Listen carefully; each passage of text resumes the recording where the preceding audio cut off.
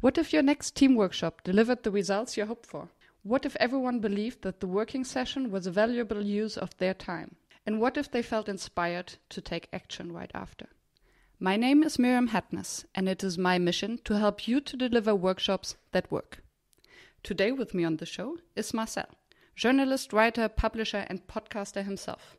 I reached out to Marcel after listening to his show on deep listening. So today we'll speak about power and how to handle power differences in meetings and workshops. Welcome to the show, Marcel. Thank you, Miriam. And thank you for hosting this recording in your place. Oh, hosting, yes. Sure, So, beautiful sunshine outside. We are inside. So we're inside, but at least I can see the blue sky from inside. So I introduced you as journalist, publisher, podcaster. How would you consider yourself? What would be your hashtag? Hashtag. Well, I think it would be something like communication thinker, because the tagline of my communication agency is also think clearly, communicate effectively. Because I think if you want to communicate effectively, you have to be aware of what you want to achieve, who's in front of you. So it's everything I do has to do with communication. To some extent, whether it's mass communication, which is related to my previous job as a journalist, or whether it's interpersonal communication, which is more part of what I'm doing right now with my Meeting Strategist podcast, and with, the coaching and the training that I'm embarking on. Communication thinker would be it, I guess. Communication thinker. Yeah, does that sound all right? I think that sounds brilliant. I really like that. And today we are meeting to talk about power differences in conversation, in communication, and namely in meetings and workshops. So how did you come up with this topic? What's your story behind it? Oh, that's a long story. I think it started already in my teenage years. Back then I was a little bit of a nerdy guy, and I was really, most of my life was about thinking and writing back then, and I was really interested in philosophy. And for some reason I became interested in the concept of human wandering, which is basically, taking a premise which is not necessarily true, and then you build on that, and that leads, to for people to wander and to deviate from reality, and and later on, I found out that had more to do with biases and these kind of things. Basically, your profession, right? Economic, behavioral economics, that kind of stuff. But to some extent, it had to do with power for me, because when I went into journalism and became an editor-in-chief, one of my main things was that I looked at journalism and I thought journalists are too much looking at each other. And, and they sometimes start their stories on a false premise. And, because of peer group pressure, because of, hey, this newspaper has this on the front page, why don't we have that story? They create the same stories, all of them. And at some point I, was one of the founders of a news agency that wanted to change this dynamic in journalism and create a new flavor at the source of news stories to make sure that journalists don't look at each other, but they look at the prime source of stories and, base their stories on reality and then do their own thing. And use their human capabilities to create their own unique stories. When I was at some point invited on national television to talk about this kind of stuff, when I was an editor-in-chief, a former social psychology professor, Mauk Mulder, saw me on television and liked what I was talking about. And he sent me his book about power because he was, a really prominent power expert, and that was, the start of, a very long friendship. He unfortunately died 2 years ago at the age of 93. So he had a long and rich life. But I worked with him a lot to talk about power. And one of the things he tried to do also is to reduce unproductive power differences in meetings, in conversations, in organizations. He was on a couple of supervisory boards, and sometimes he was hired as a consultant to look at power dynamics within boards to make sure that, the company still had the right dynamics going on to be productive and effective. I think it's a really long answer to your question, but that's how it started. And and Mauk was also, really one of the most influential people in my life when it comes to power theory. And what you say makes me think of, so what you said about journalists looking at each other makes me think that what you actually want in journalism in order to find the truth is to find each other's blind spot and not to look at each other, but to maybe challenge each other and reveal the details that the other one doesn't see. And in order to have this kind of conversation, you cannot have these power games, right?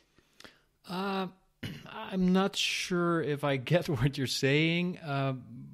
Usually, the other journalists that I'm talking about are your competitors.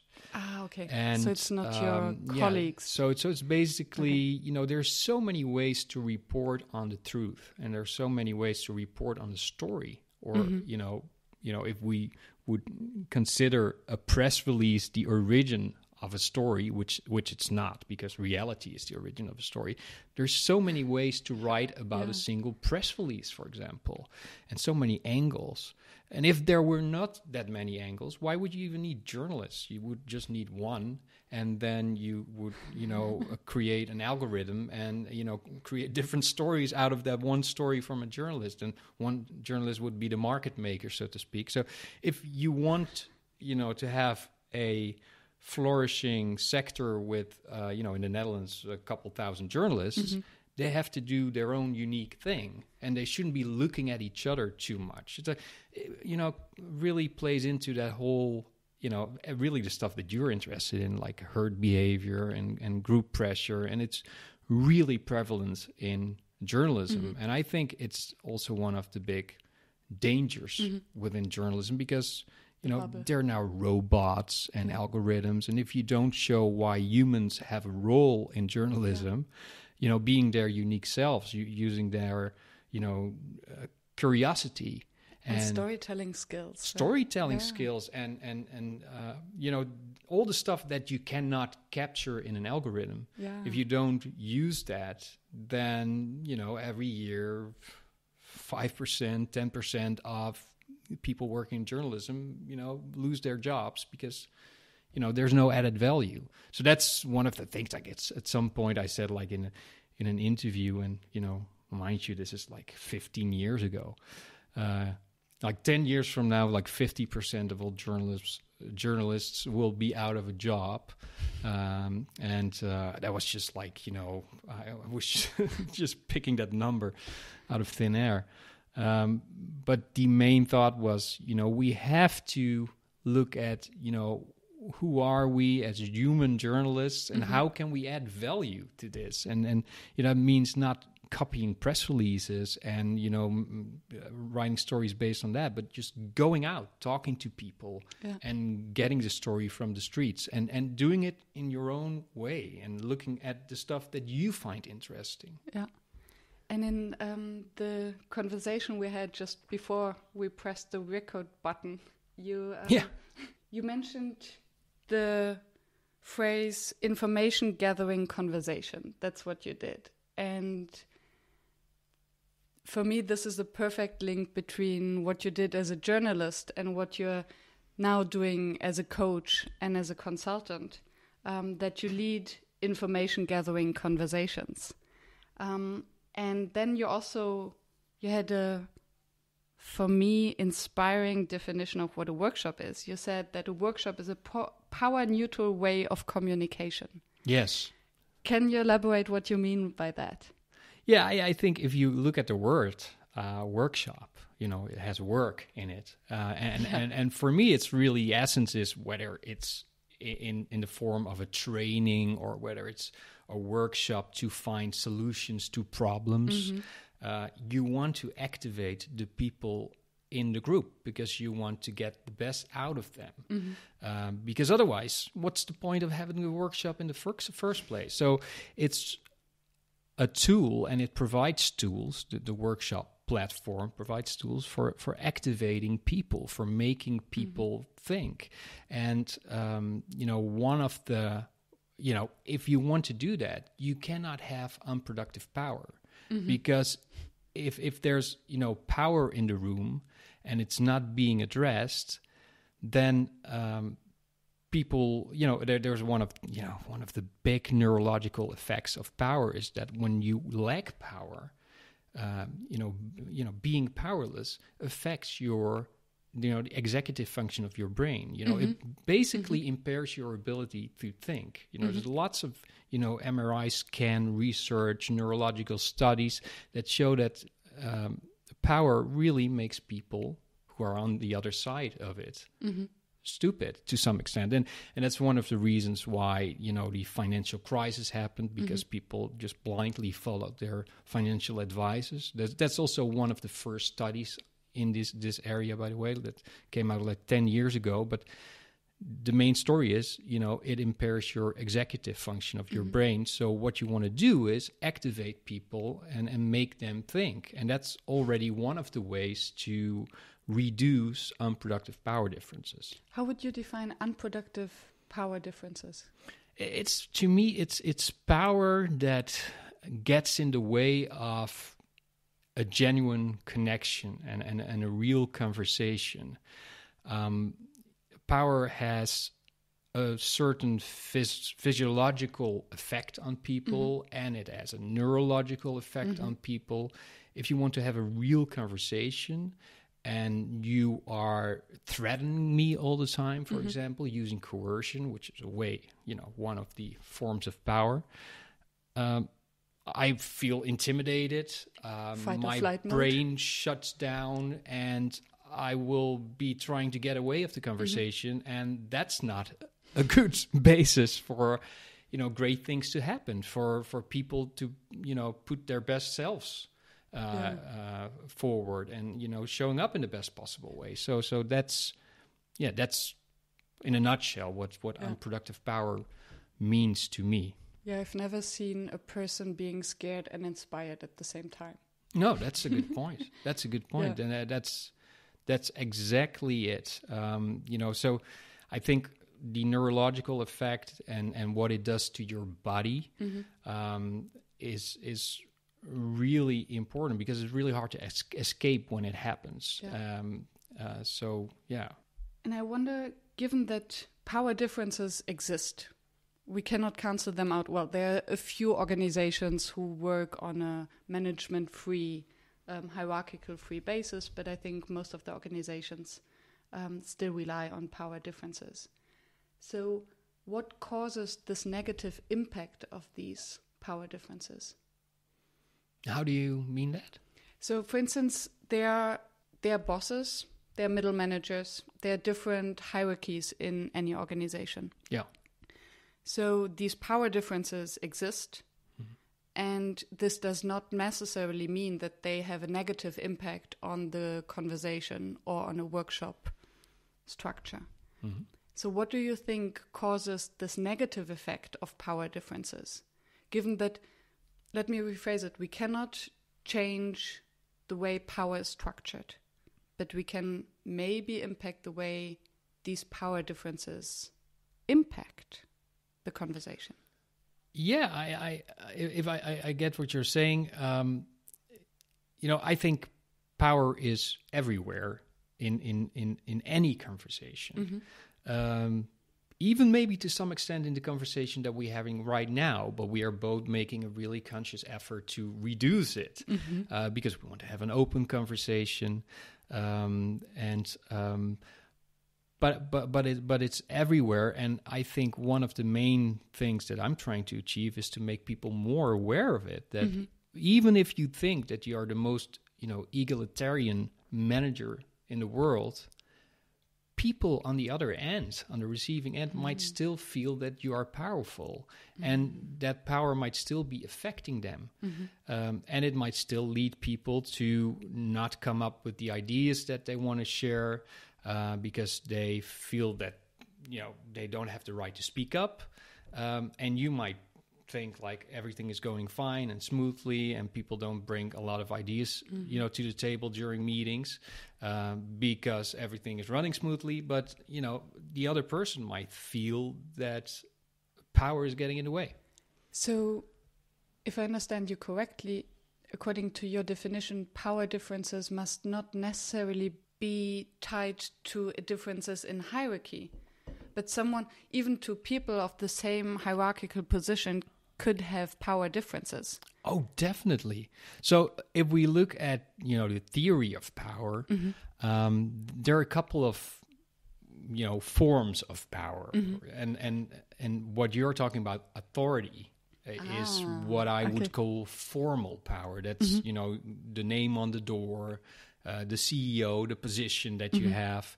And formal power comes in many ways. It can also be, the rules that are enforced during a meeting. That's also some constitutional kind of power, so to speak. Structural power. Legitimized power. That's another word for it. But you also have expert power. And when you have two people, of the same organizational level, there might still be power differences between them because one is considered more of an expert in a certain field than the other one. And then there is something like charismatic power, which might, cause, a power asymmetry between CEOs where one of them is like, like Barack Obama and the other one is, less of a communicator. Very interesting. And you said that it starts with awareness of these power differences. Yes. And just to come back to the last two sorts of power that you mentioned, the charismatic one and the one before with the expert power, right? How would you, in the framework of a gathering, of a meeting or workshop, how would you help the participants to be aware of these differences and to become aware of how they might unconsciously impact the conversation? Ooh, that's a tough one, because what I'm trying to do is, by doing this conversation with you and through writing, is to make people more aware ahead of meetings of the general impact of power, helping them recognize power, and also that, power is to some extent a choice. There's something they can do to make power more productive. And, that's then the phrase that I use, like reduce unproductive power differences, with credits for Mauk. But, during a meeting, when you feel that there's power in the room, maybe that's a place where we can go. I think there it really comes back to, how do you notice that there's power in the room? And, I think you really notice it when people don't share their ideas, when people are keeping things to themselves. And sometimes it's unconsciously and sometimes it's consciously. Like sometimes there's, politics going on and people are not, showing their true colors because they feel they have to keep it close to their chest, for example. But, there's also the more unconscious manifestation of power where people feel, they don't feel free to speak up because there's no psychological safety. If you notice that as a leader in the group, and a leader to some extent should be a facilitator, right? You address that by asking questions, open-ended questions, activating people again, activating their executive function, making them think, and listening to them, and asking them questions like, what can we do to go from A to B? What's holding us back? Almost coach-like questions. And then, another step would be really role model, and that's also a form of power, by the way, good listening. Yeah. Because when you demonstrate good listening by asking questions, keeping silence in between, paraphrasing people, like, if I understood you correctly, did you say this? You're really, role modeling listening, and that makes people more likely to follow that example. Yeah. And when people start listening to each other, putting the focus on other people instead of themselves, I think you will be able to draw them out, and you will open the floor for a real conversation to begin.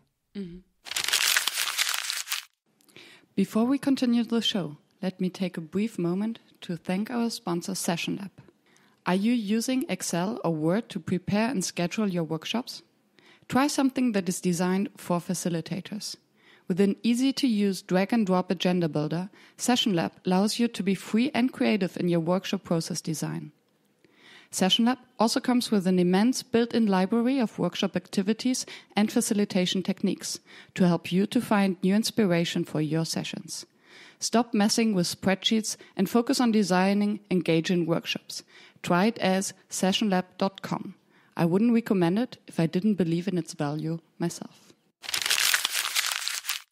When you mentioned that there is this sort of power where participants might deliberately hold back information, and this can change the entire outcome and flow of a workshop or a meeting, how can you help them to feel safe enough to share this information, or maybe even force them, incentivize them to share the information without risking the safe space?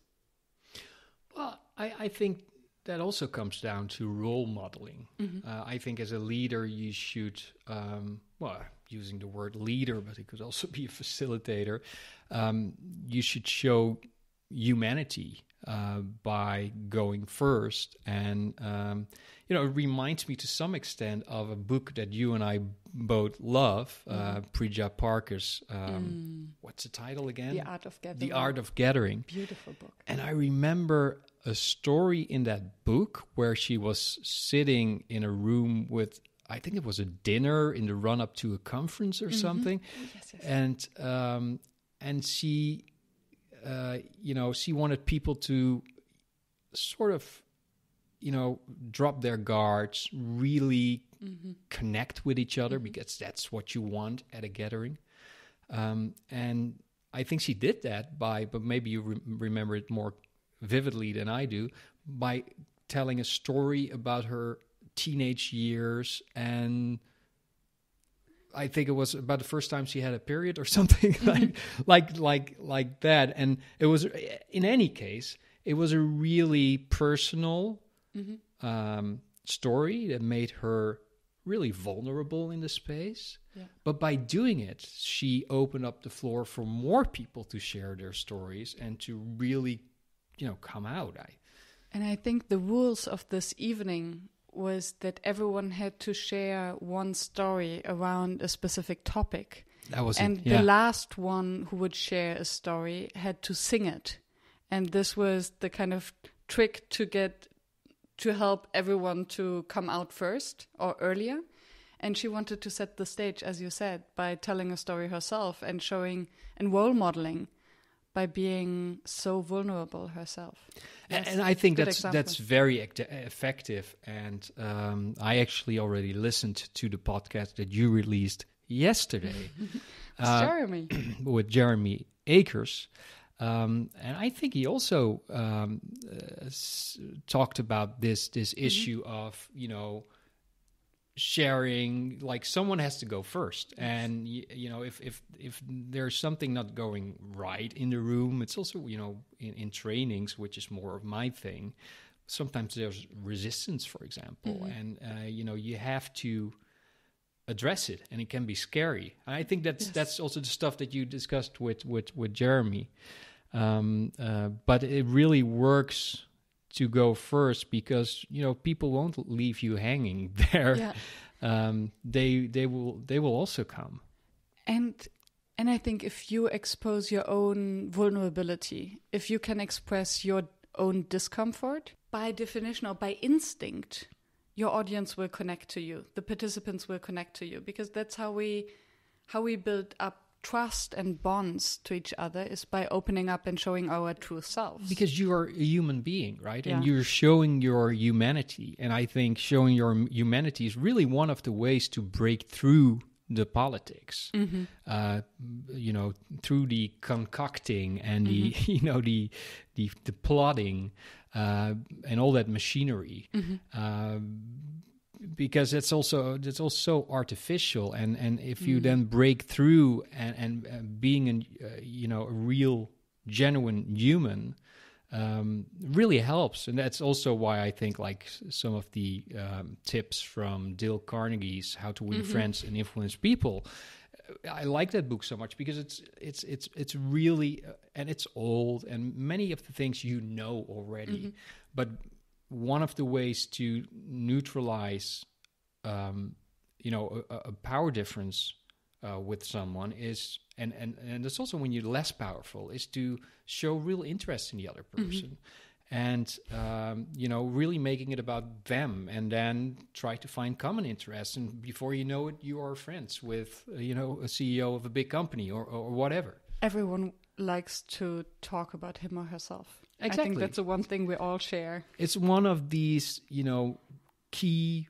principles, fundamental principles of human relations, and power is, of course, part of that sphere of human relations. So, being human and vulnerable, I think that really helps. Do you have a trick on how to help, especially those in power, to lower their guards in a meeting, maybe as a warm-up, maybe as a check-in? Is there something you could advise? I think the most crucial thing is to, and then I'm going to draw, I'm going to refer to some of the neurological research again. I just talked about, the impairment of the executive function with, powerless people. But there's also research on the other side. And when you have power, something else kicks in, an empathy deficit. And I think it's really important to be aware of that, being a powerful person, that you have to make it about the other people in the room or the other person in the room, and not so much about yourself. Try to really understand what's going on with them. Put yourself in their shoes. And that's also that might also even be a source of more power. Like if you go into a training and you think about, maybe I didn't prepare, that well, and I'm a little bit insecure about it. Like, putting the focus on the other people, like it's not about you, it's about them, and you are, trying to help them, and you are not more than a vehicle of change. Really helps you, correct that mindset and, go at it with the right attitude. Because, in communication, like it's hard, it's really hard, but you should make it about the other person. And good listening is not about you, it's about the other person. And it's the bloodline of productive communication. Yeah. And this makes me think of my time when I worked with a group of very powerful people in an organization, and I realized that they were actually quite lonely. And they were lonely because they didn't receive any positive feedback. They didn't receive this warm shower of their staff members stepping up to them and saying, you know what, you're a great leader. I admire in you that you are a good listener, or that you're taking care of your people, or I like your vision. they don't get this kind of positive feedback. So I wonder whether maybe a warm shower exercise, I think it was Steph who mentioned that in a conversation I had with him, might help then the leaders to connect also to receive positive feedback and also to share positive feedback. And maybe this, what you just said, reminded me of this exercise. What do you think? And what is a warm shower exercise? It's that you would share positive feedback or positive reflection about everyone in the room. Just doing a round or something. Exactly. Yeah, I think that could definitely help. I think that also links back to that whole role modeling again, right? So showing the behavior that you would like to have from other people, to see with other people. So that could definitely help. And you know, the need to feel appreciated. That's one of these other, you know, fundamental principles from Dale Carnegie's I started reading this book after you mentioned it because I was always thinking, with this title, it cannot be good. And then you said, okay, ignore the title. Yeah, and you're so right. And I wrote a tiny blog about it a few months ago, in which I also admitted that I always avoided the book because I thought it was a gimmick. Yeah, and that was also because of my own, you know, ignorance, because I thought it was written by that billionaire, Andrew Carnegie, which is not true. That's a completely different person, and they're not even related. So I should have done my research. But when I finally opened the book, you know, I was sold. I think and it's really weird. You know, like I'm 40 now, and I've been active in communication as a professional for like more than 20 years. And I opened this book for the first time, and it's like the Bible for people in communication, over Christmas last year. Wow. So it's really recent.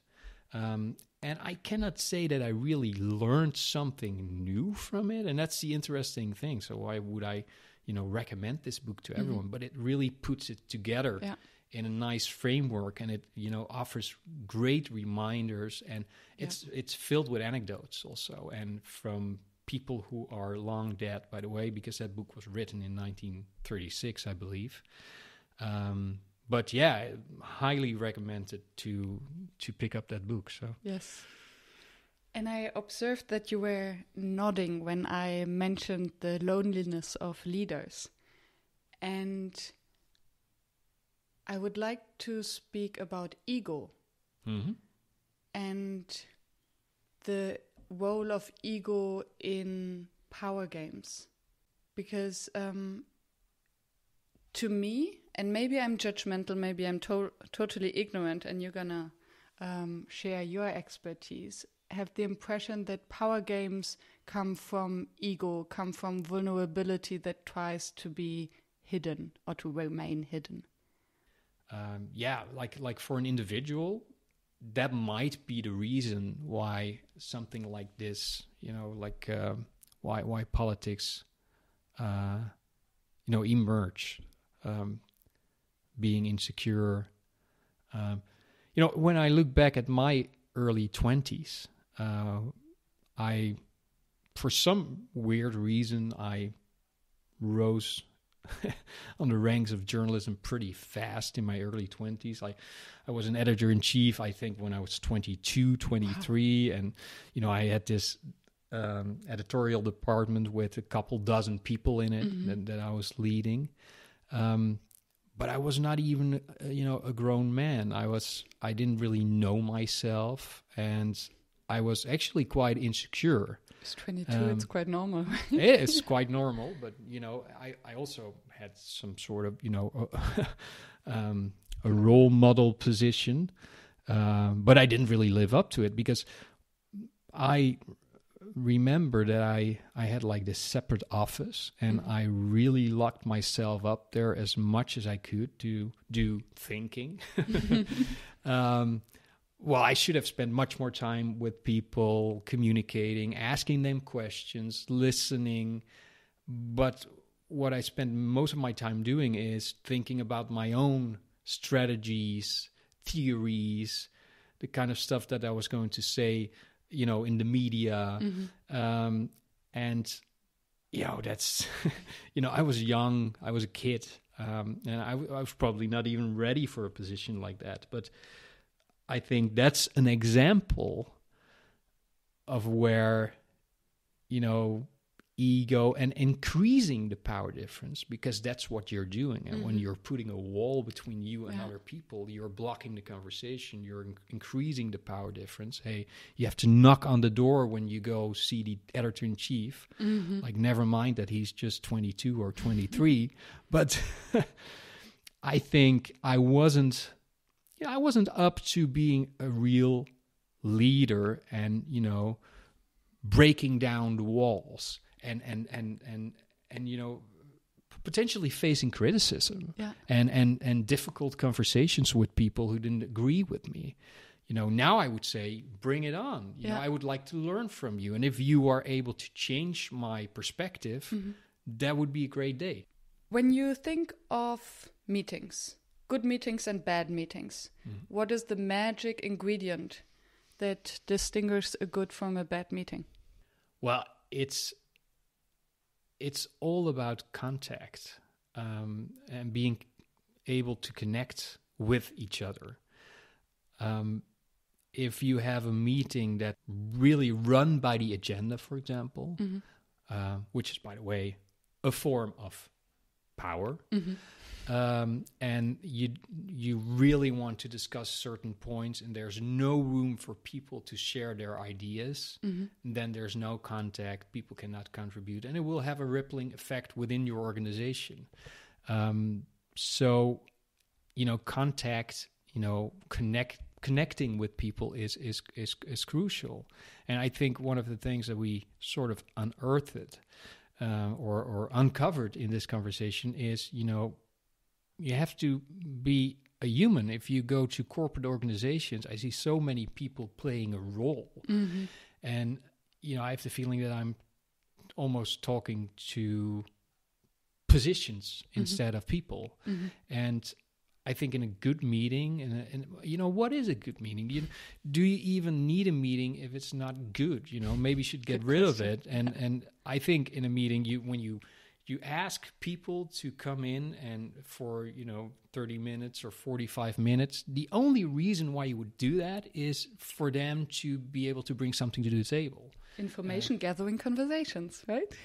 You could say so. If you are a leader and you want to make a decision, it's really important to be able to get the right information to make that decision. And you want people to give you the right input about risks and opportunities.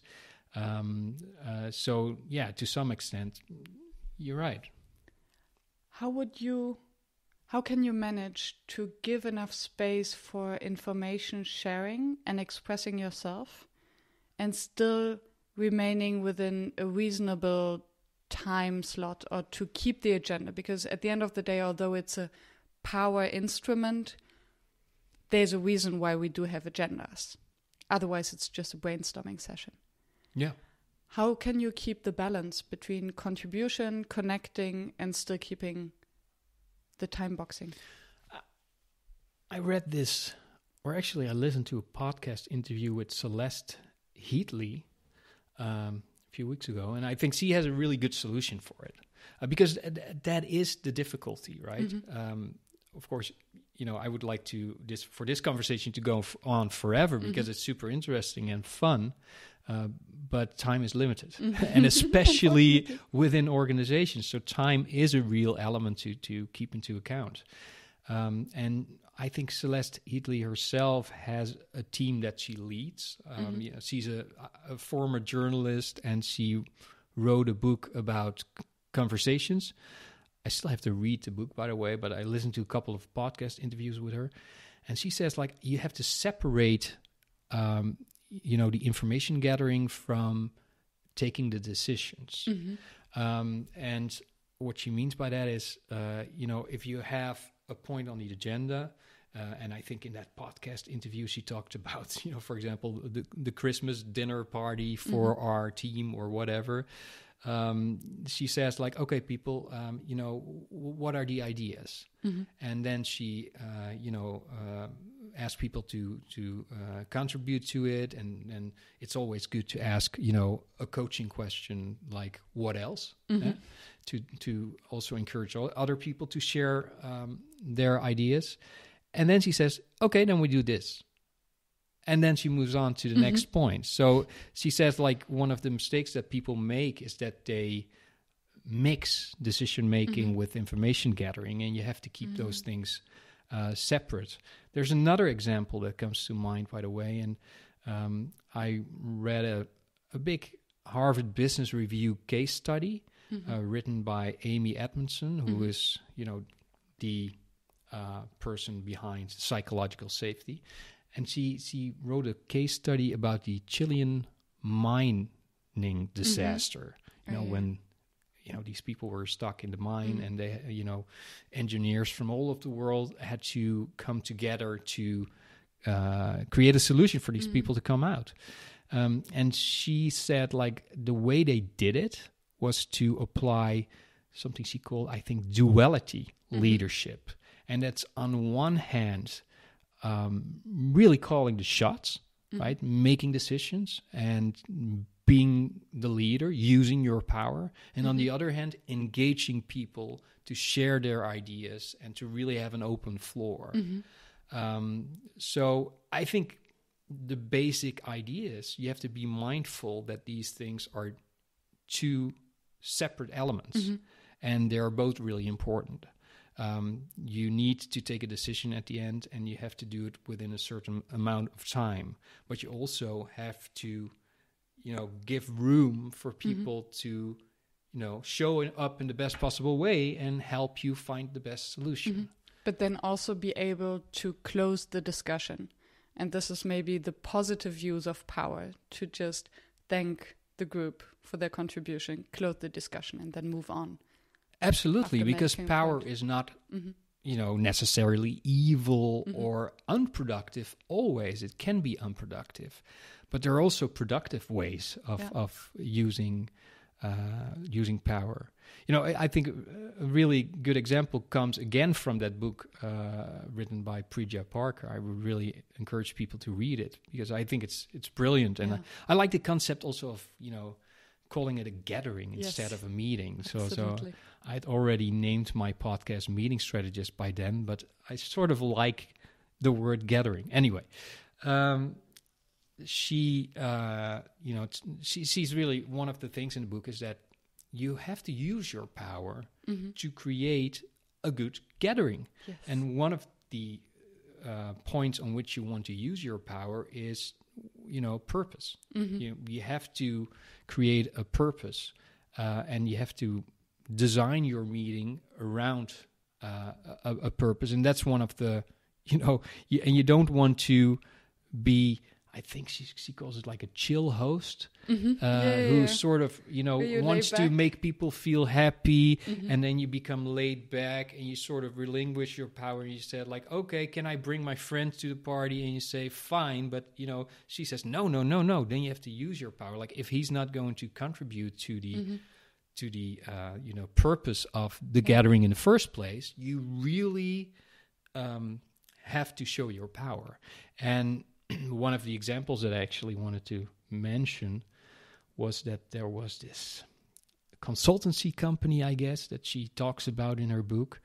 And in the board meetings, board members were trying to postpone the decision making, and they were constantly asking questions about the information that was available and asking for more information. And then at some point, the leader of the group imposed a rule, which is power.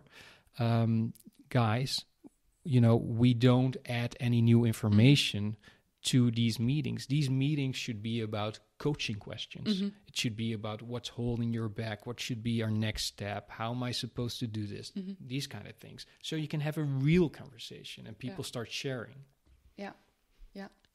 And this also puts the participants to the meeting in the responsibility to get the information beforehand, so that the meeting time is not used to just exchange information, but to exchange ideas. Because you would be wasting the time of, I don't know, 12 people in a room. That's 12 times an hour or whatever. And, one of the main things I'm trying to do with meeting strategist is, and that's also why it's called meeting strategist, by the way. The strategy side is really about focusing on the purpose of the meeting. And do you need to have the meeting in the first place? And do you need to have all these people in the room? Because, let's face the fact, we are all meeting, and I'm not doing it because I'm extremely conscious of it. But most of the people are meeting, too much. Like they're in too many meetings that are not meaningful, that don't add anything. And where they not necessarily contribute anything with their presence. No, because, what happens, and, I had, in your introduction, you referenced to the deep listening episode as part of my podcast. And deep listening is a term, as far as I know, introduced by Oscar Trimboli, who was my guest on that episode. And he says, many people go from one meeting to another, and they don't take time to settle down, organize their thoughts, listen to themselves, and then go to the next meeting. No, they just rush into it. They check their phone once more. And that means, some people, most people are so overconfident about their ability to listen. Yeah. Listening is so hard. And no one, even if you are the most incredible listening Jedi in the world, no one can really listen to other people and putting the focus on other people when you are distracted by mobile phones, distracted by your own stress, your, the rush to get home after the meeting because you have to pick up your kid. All these things. Noise. All the noise. It's really hard to pick up signal when you're surrounded by all that noise. So you really have to be aware of that. Yeah. I like how you phrase it, to pick up signal when you're surrounded by noise, and signal being the signal of the person opposite of you, whom you want to listen to. And I just had a look at the time, and I have the impression that we could go on for another 2 hours, easily. We'll get back for part 2. Absolutely. I was about to say that. So if one listener just woke up and missed the entire last 50 minutes, what do you want them to remember? Well, the main theme that we talked about was power in meetings, power in conversations, and the ripple effect it could have within organizations. And I think the most important thing is to be aware that power is everywhere. It's not only in the newspaper or on the TV news when we look at Trump and political leaders and war and corporate boardrooms. Power is also in our daily lives. It's everywhere. It's not necessarily evil, but it's something you have to be aware of to make sure that it doesn't ruin your interactions. And there's lots of things you can do to make that happen. But, in the end, it all comes back to the main communication principles of being interested in other people, asking open-ended questions, listening. I think that's what I would like people to pick up from this and actually, to come up with a little bit of self-promotion. Power is probably going to be the main theme in the second season of my podcast, Meeting Strategist, and I'm going to launch a whole lot of blogs on it in the next couple of months. So if people are interested, can I mention my domain name? This would have been my next question, how we can find you. Taking the power here myself. Please. People can find me on meetingstrategist.org, which is the place where my blog and podcast lives. And if you're interested in this theme, I'm going to be publishing, a lot of material on it in the next few months. Great. I'm looking forward to it. Marcel, Thank you for your time, for your space, for your energy and your ideas. Thank you, Miriam. Bye-bye. Thank you for staying tuned and listening to the show. I appreciate your attention as I know how busy you are. If you enjoyed it, please subscribe and engage by sharing your comments and thoughts, and visit workshops.work to download the one-page summary. I'm looking forward to seeing you back at the next episode, and I wish you a fruitful day.